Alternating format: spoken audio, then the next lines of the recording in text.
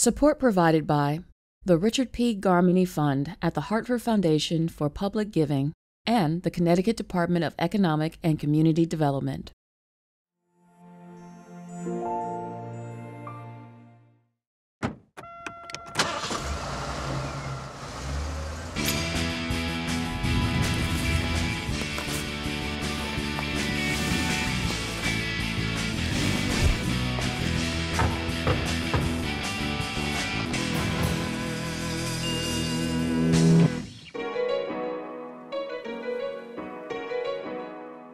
Hi, I'm Ray Hartman, and welcome to Season 2 of Where Art Thou? We've got an amazing lineup of artists and performers to profile this season, plus we have a new segment, which I'll tell you about later in the show. Our first stop today is in Middletown. With its location right on the Connecticut River, Middletown was originally a busy port. Later, it became a haven for refugees and immigrants from around the world. Throw into the mix a thriving liberal arts institution, Wesleyan University, and what you have is a city with a unique blend of history, culture, and art. To help me find out what Middletown has to offer, we have on the line our Middletown curator, Keisha Michael. Keisha is the arts coordinator for the city of Middletown and a lifelong resident. Hi, Keisha. Hi. Morning. Thanks for coming to Middletown. Oh, I'm so excited for today. First, every time I come to Middletown, it's always energetic. There's a vibe to Middletown. What do you think accounts for that? Well, I think first, a little fun fact for you. Middletown is named one of 100 best small arts towns in the country. So I think if you start there, there's your answer. But in Middletown, we celebrate arts and culture through food and entertainment, shopping, and education. And you know, the Middletown arts sector is heavily driven by the spirit of our leadership of our citizens, our stakeholders, our community leaders, commissions, business owners, our Chamber of Commerce, nonprofit organizations, schools, and universities. So, you know, when it comes to the arts, Ray, in Middletown, it's an all hands on deck initiative. Okay, Keisha, so where are you taking me today? So we're taking you to see Michael Pestle. Michael is a performance and installation artist. He's a professor and a maker educator. And that's just the short list of what Michael does. So I'll let him share with you more. But just to give you a lead in, Michael has created a magical world of art. Today, he's going to share with you his method and process and handcrafted instruments that emulate the sound of distinct birds. Oh, wow. So he makes instruments that sound like birds. Yes. So your job is to ask if he will play the bird machine for you. Okay. So where are we going after that? So then you're gonna you'll be on the same side of town, I believe, and you're gonna skip over to Master Artist of Textile and Visual Art, Mr. Pierre Sylvain, self-taught and extremely driven. I just want to say Pierre embodies the process of becoming an artist. He's a true inspiration. And we as a city have watched him grow for the past decade or more. And Pierre has made the concerted effort to put his passion into practice and become a career artist. So among his paintings that you will see, his current collection of mosaics. Wait till you see what he can do with broken glass. Well, this all sounds very fascinating. I knew you'd come up with some really interesting folks for this show in Middletown. Keisha, thank you so much for your guidance today. My pleasure. Please come visit Middletown anytime. Absolutely. All right, let's check it out.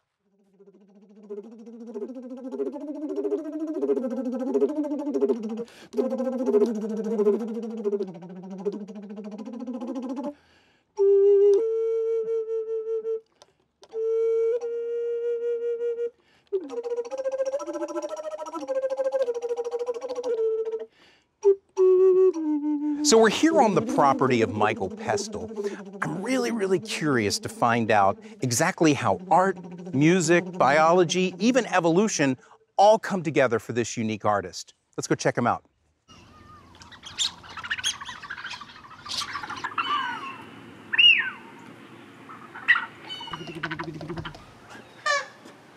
Michael. Is that you, Ray? How are you? I'm pretty good. How are you? Yes, good to see you. Great to see you. What do we have here? Thanks for coming. This is a small bird machine, and it's essentially a bass recorder. This one is just the straight instrument, and I've attached it to this spinning device. The spinning device is actually the hub from a 1956 Chevy. This is a sighting tube, and I'm sighting the horizon. I'm looking for birds, and I'm calling to them with my various, this happens to be a seagull.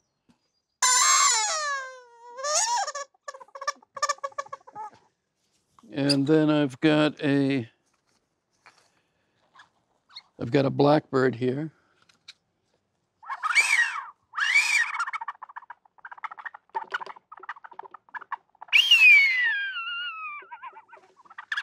I also have a flock of sparrows in my hand. Oh, listen to that. Here, try them. Yeah. They're bicycle inner tubes Look at with that.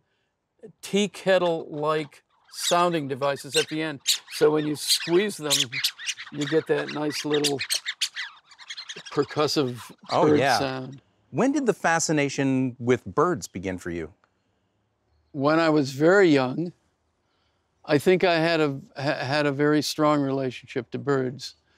And then as I grew up, birds were just birds, you know, they're just out there, you're sort of aware of them, but I wasn't that interested in birding. I wasn't really interested in ornithology. And then I moved to Pittsburgh. And the special thing about that, I didn't realize at the time, was that they have the most amazing aviary. I was invited to do an art show there.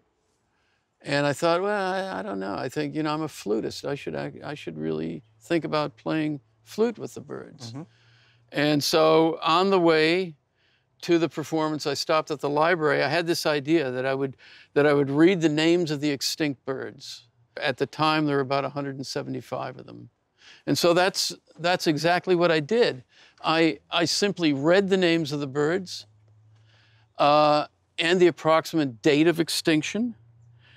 And then I played a short riff as a kind of stand-in for sounds we can't hear anymore. Hawaiian o'o, 1935.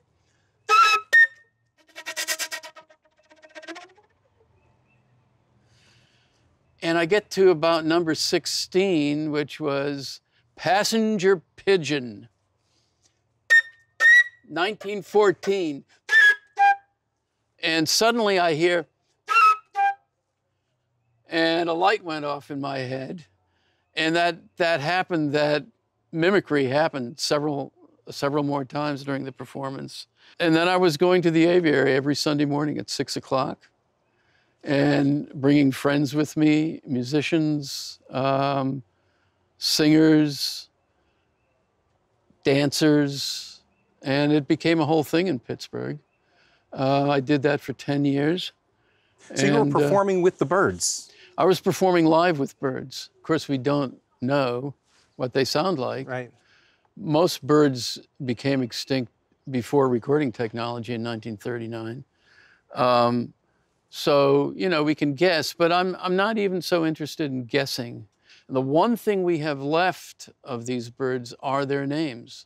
We have the Latin name, the genus and the species, and that's Latin, so it's a dead language, but then we also have the vernacular name. So how can I resuscitate these names? I've got a very simple algorithm. I'm not the first person to use this algorithm, where the letters of the alphabet are applied to the sure enough, treble clef, bass clef, and then the names are translated into notes. Well, Michael, I'm really curious to see your prepared piano stuff. Can we go have a look at that? Sure, sure. Shall we go walk over there? Yeah, let's do that.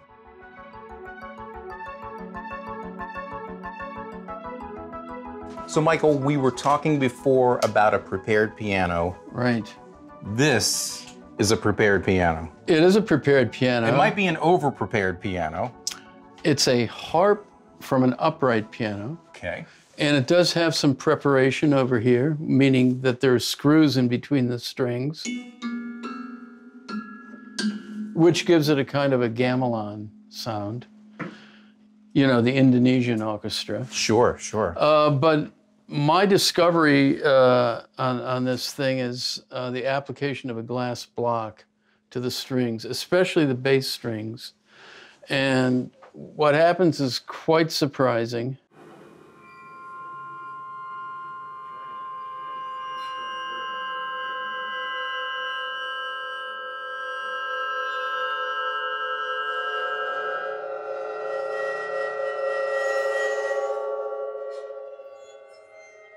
You get these very long sustains, as long as you want.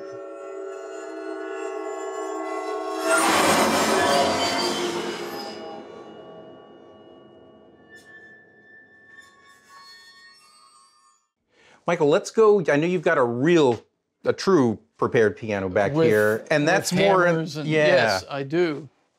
And that seems to be more in line with the extinct birds.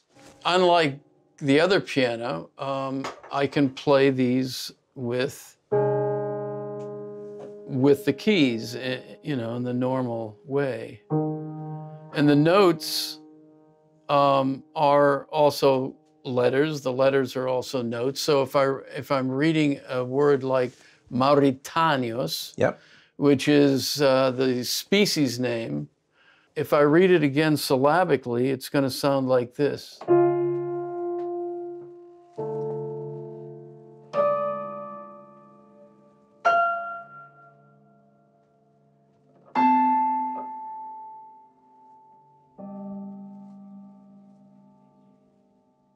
These things here are what I call piano cluster boards. Mauritanias, all the letters in that word expressed as a cluster. And it sounds like this.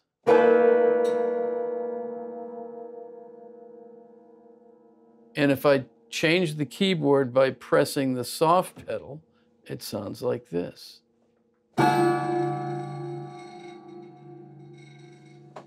I'm getting a nice vibration there. I like the vibration. Yeah. Wow. And so the name is played and the name decays. And it's a way of reconnecting with something that's gone. Yeah. Well, Michael, this is just truly fascinating. It's been an incredible afternoon. Your music is so beautiful, and thank you. Just thank you for letting us come here. Well, thank you so much. So at the top of the show, I mentioned that we have a new segment for season 2 of Where Art Thou? So here goes. We get a sneak peek into the fascinating things that galleries, museums, arts organizations have in their storage. We call it What's in Your Attic, and our first stop is the Rand Building and Middletown's Oddfellows Playhouse Youth Theater. Well, this is called the Remington Rand Building.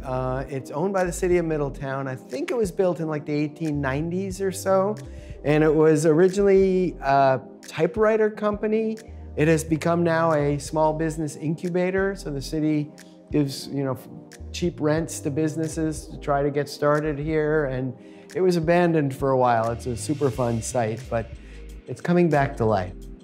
We are here with Dick Wheeler. He's the Executive Artistic Director of Oddfellows Playhouse, and behind here is your storage space. It's true. This is where we keep all our circus things and a lot of assorted weird stuff. Oh, I can't wait. So first, tell me a little bit about what's happening at Oddfellows these days. Well, we are, you know, Oddfellows has been around for 47 years, I guess, since 1975, and we're a youth theater, so we do a lot of programs for kids from age 3 to 20.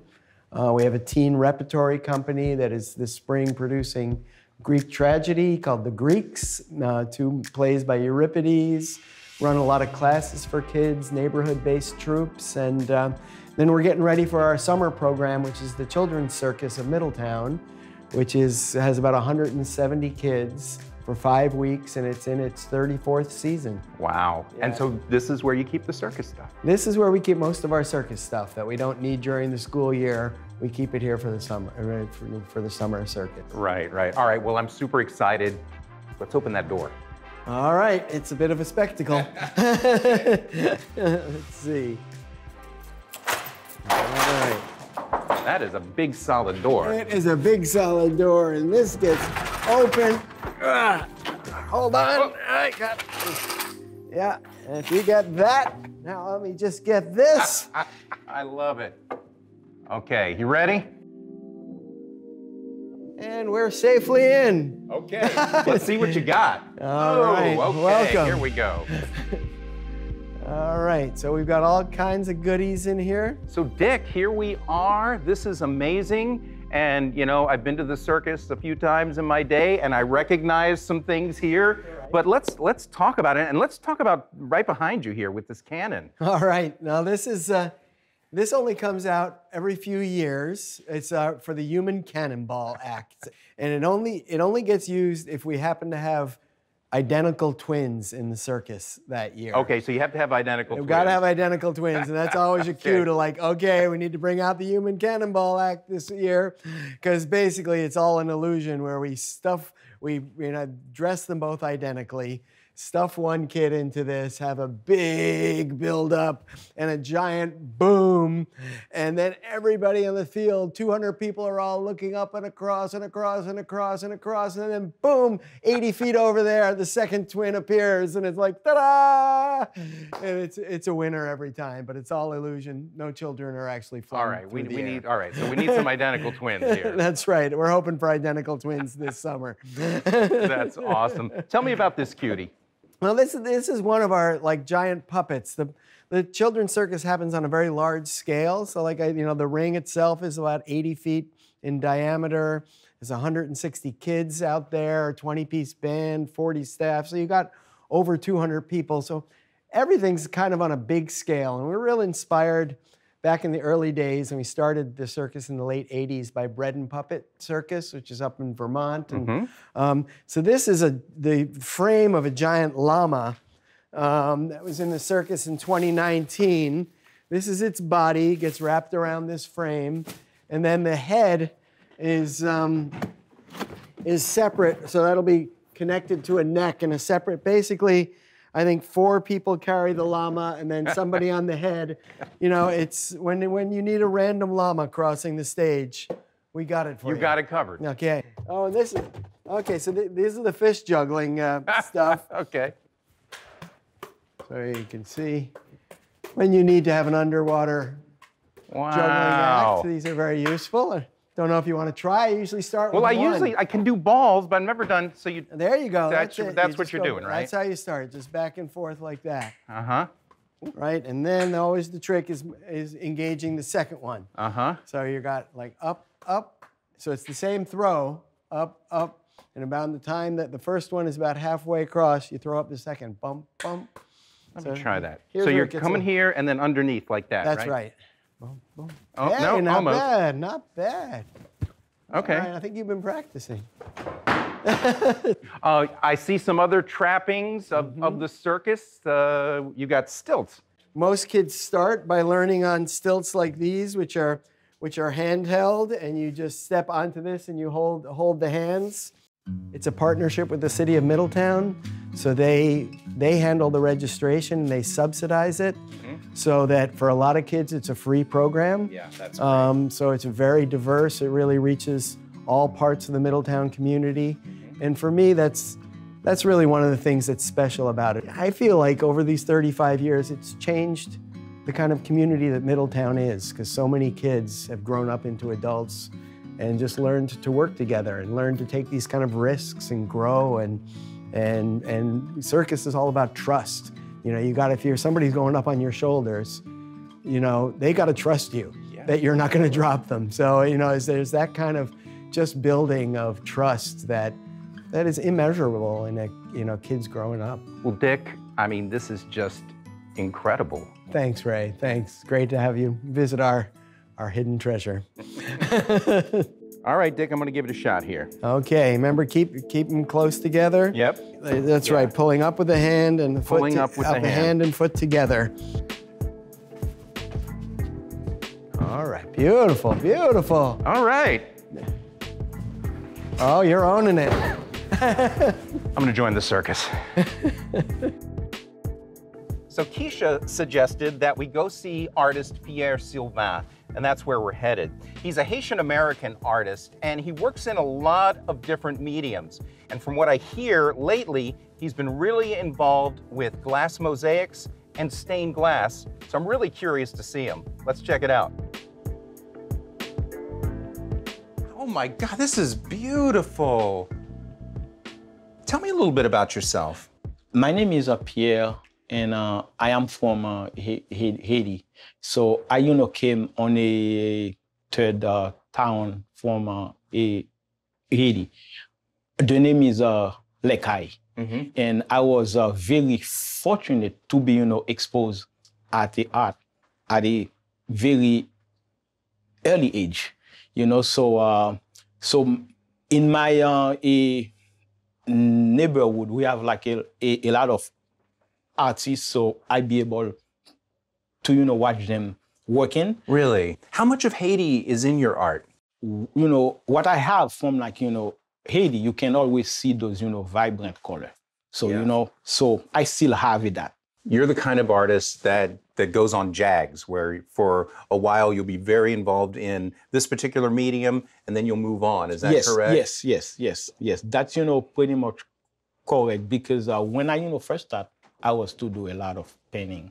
So now I am doing glass, I am doing mosaic, and I am doing, textile work.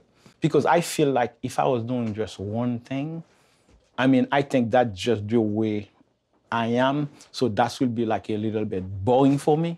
Well, Pierre, I'm looking forward to seeing all the different JAGs you've got going on. So yeah, let me, show you if you can follow me downstairs.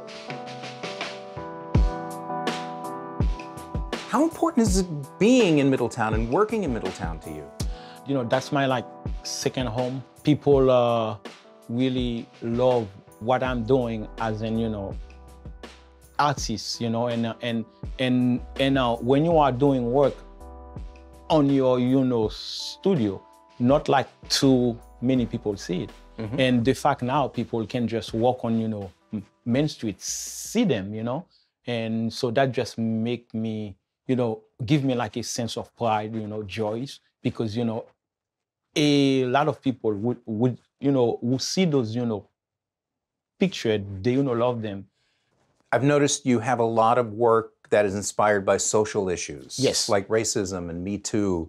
How do you transform, I guess, an issue like racism, and how do you break it down into something artistic so people can see it in a different light? I find we are like because we are so divided here, but with my, work, my, main goal to bring people together. I want to see your mosaics, and if we could we see you at work? Oh, working sure. On some of this? Sure. Oh, yeah, sure. All right. I will, love to, because that will, give you like a whole idea how that, process works. Great. Well, let's do that. Yes. Pierre, what do we have here?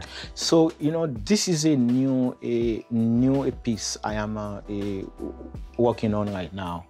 So I can show you, how I do the whole process. Yeah. So what I usually do, I will do like a sketch. After that, I will, decide what kind of color of glass. So you have to break them. So that's like a lot of work. So what I usually do, I will break it on a smaller pieces, on a smaller like that.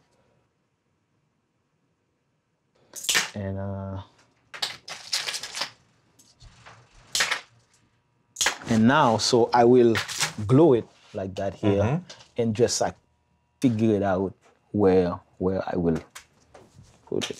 I will take in another pieces. I'll put it here.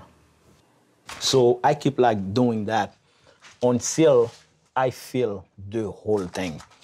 Yeah. So that's mean the piece is like almost done. How long will this take you? This thing here will take me 3 weeks. But those big pieces you see here will like take me like 3 months. Yeah. Yeah. Those things like take like longer. But Yeah. this one, cause it's like smaller. If I am working on it every day, I would say 2 or like 3 weeks. Yeah. Well, this is just absolutely beautiful. Oh, thank you. Yeah. Thank you so I can't much. wait to see what it looks like when it's done. Well, Pierre, we're going to get out of your hair here, and I just want to say thank you. I mean, your artwork is so inspirational, so beautiful, and I'm so glad to get a chance to see how you do your process here. Thank you so much. I am so glad you guys come. I feel so honored. Thank you. Yeah, same here. Well, that's a wrap for our day here in Middletown, an incredible day. It's people like Pierre and Dick and Michael that make this part of the state truly special. Hey, do you have somebody in your neighborhood, in your town, that's doing some amazing artistic things? We want to hear about it. Drop me a line at whereartthou@ctpublic.org. Join me next week when I'll get back into that beat-up old company van. We're going to head out to Waterbury and see some incredible young musicians there. You won't want to miss it. Until then, I'm Ray Hartman. Thanks for watching Where Art Thou?